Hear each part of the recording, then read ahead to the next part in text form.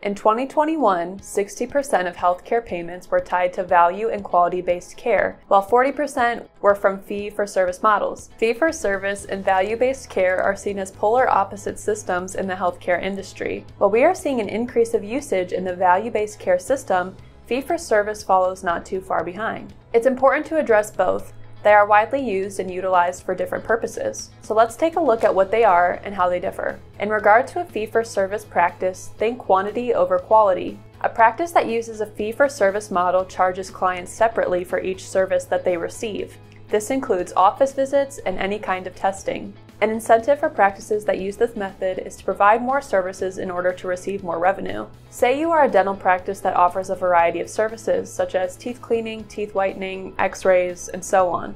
All of the services would be billed separately or viewed individually on the patient's bill that receives these things. Those services can rack up, so why choose it? Some benefits include higher revenue, more management behind pricing, and building strong relationships with clientele. Fee-for-service has been around for quite some time, dating back to the 1930s. Value-based care, introduced in the late 60s, was created as a solution to rising healthcare costs and reduced quality of care. When unnecessary services exist and the quality of them isn't sufficient, less business may be the result. Let's move on to the value-based care system. There is a focus on the patient experience. Patients are seen at the center here. Healthcare providers are held more accountable for patient outcomes. For value-based care, think the opposite of fee-for-service, quality over quantity.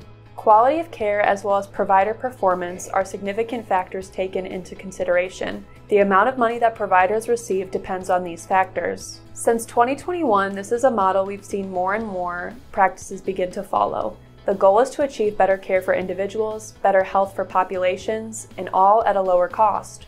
In order to achieve a value-based care system, a few things need to take place. A lot of analysis and understanding comes with putting this model into application. You have to understand your client's needs in order to be able to treat them better or make things more convenient. Data managing skills are very important. A strong IT infrastructure is needed in order to identify those areas where you are lacking, figure out how you are going to improve, and then measure improvements and evaluate. You can't just hit the ground running. You also need to have access to patient history and information in order to promote better care coordination or reduce medical errors. It takes a team effort to make the benefits of value-based care come to fruition, but as they do, the payoff can be seen from a mile away. According to Humana, 2022 showed a record 70% of individual Medicare Advantage patients aligned with value-based providers. If you'd like to learn more about fee-for-service versus value-based care, reach out to eTactics. And you already made it this far into the video, so you might as well like it, share it, and comment below.